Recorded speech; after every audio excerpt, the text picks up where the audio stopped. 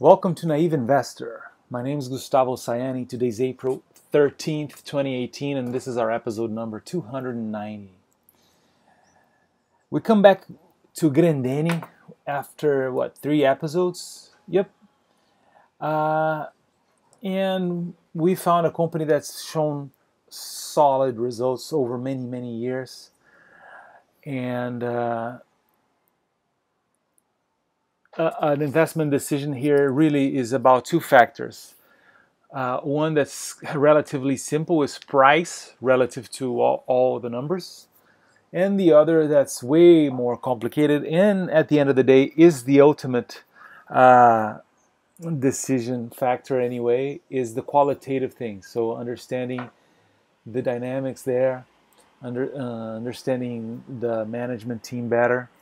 And it's kind of hard to, I perhaps I myself haven't gotten very deep into making videos about those things, but I feel the difficulty here is how to go about that process, because it's a process of reading a lot, of watching interviews, of understanding culturally the products, understanding the whole picture, and that's way more complicated than looking at the numbers. But all in all, for Grendene, we have brands that are leading brands.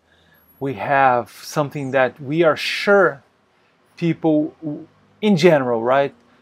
10 years from now, 30 years from now, hey, 10,000 years from now, people will wear shoes. So it's one of those sectors where you're just very sure.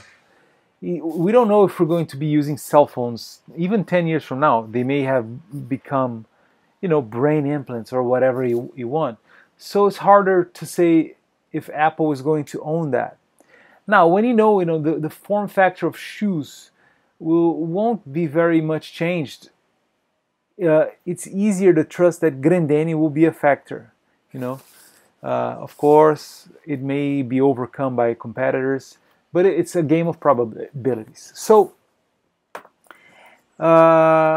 one thing I wanted to do here, is take a look at the dividends paid. And we can talk about the importance of dividends. So you can do very, very well buying companies that don't pay dividends. And you can do very well with companies that do pay dividends. So I'm not fundamentalist about that. What you may want to know is who can use excessive cash flows better? The management or you?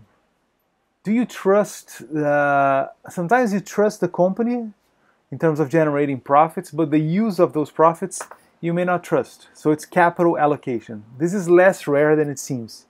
So you have executives that operate well, but then they expand, they purchase, and they diversify, as they say. So that plays against everything they do day to day. So if a company pays good dividends and is not trying to overreach, Grendene not trying to become, a rocket company or whatever, that's okay. And then you choose what to do with that money.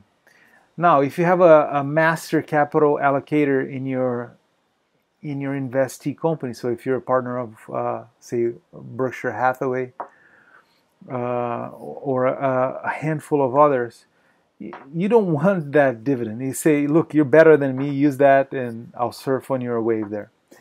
Anyway, what we want to do here is investment, is dividends. So for 2017, we add these two numbers here, dividendos pagos and juros. It's funny because, as you see here, if they bought back their shares, this is interesting too. So that's something we should take a look at also. Because if you don't sell back, your slice of the pie represents a larger slice. So But right now we're just focusing on the dividends themselves.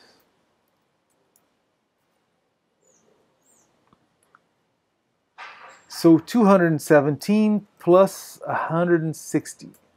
So they paid 377 in 2017.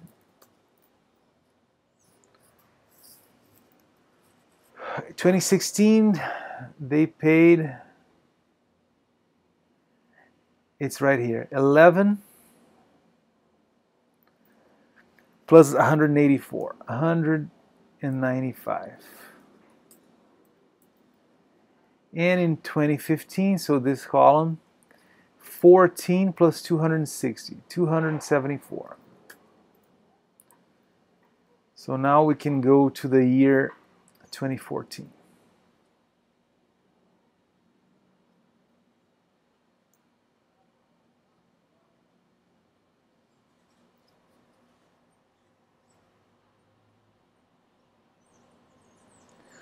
Free cash flow, about page 24 perhaps, yes. So here you go, the same column. I'm going to scroll.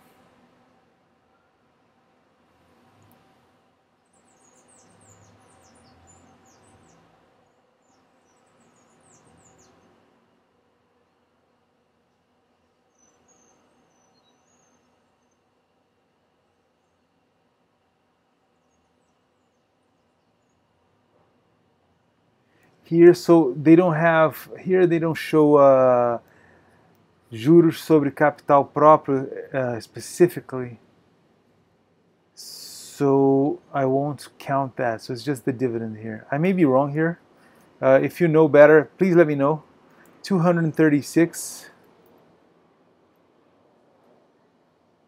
then 295, and then 275.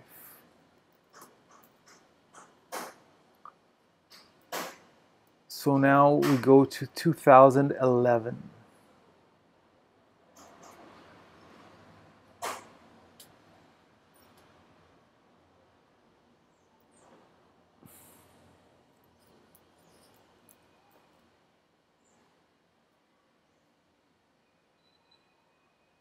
So dividends, first column here, 183, then 105, then 120. Let me fix this. These years here, some bug happened. So now all we need is 2008 to have 10 years. That's all we're going to look at. 10 years, that's fine. Okay, let's see if they have, in the 2010 DFP, if they have the number for 2008.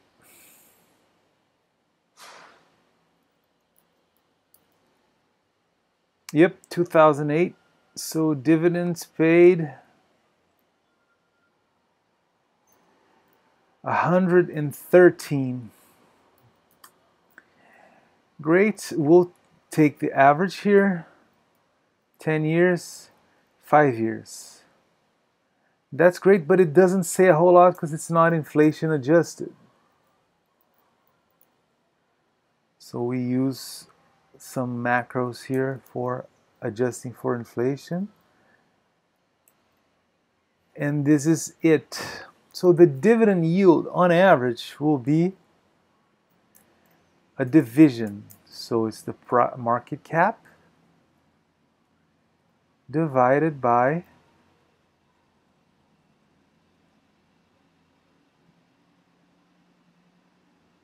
the dividend inflation adjusted. No, sorry, it's the opposite.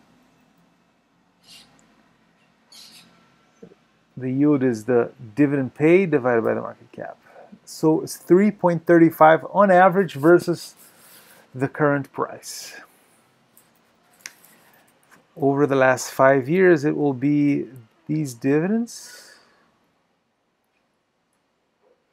So 3.80. Now, maybe we can update our market cap here.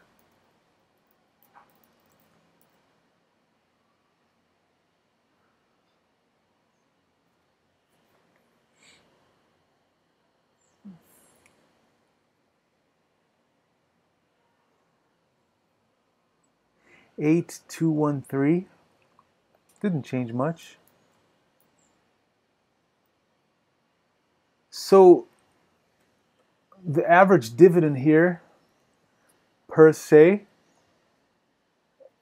loses to inflation. So it's not a great dividend. If you find things above 6% after inflation, adjusted for inflation, that starts to look great. So no big deal here, nothing for us to become overexcited in terms of the dividends here. So I'm going to come to a kind of conclusion here. So as you know, I talk about, as you may know, I talk about the stocks I invest in, and I have an imaginary list of stocks that I would invest in had I a more diversified list, which I don't. Right now I hold five companies. So let me draw something here.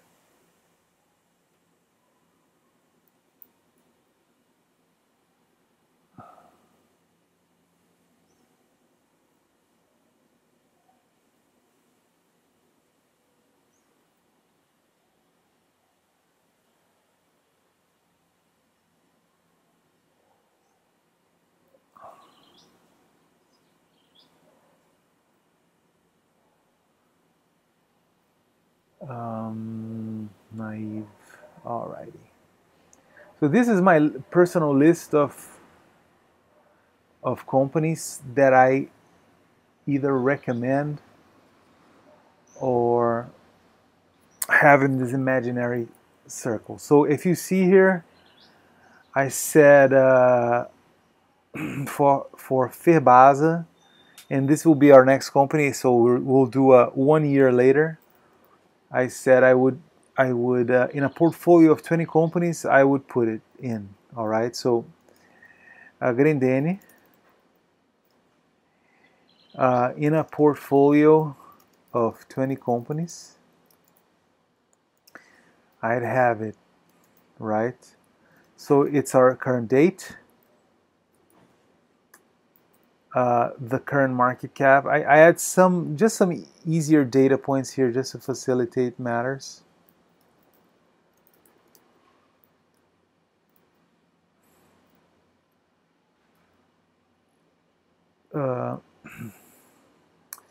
The price of the share itself, so 27.31.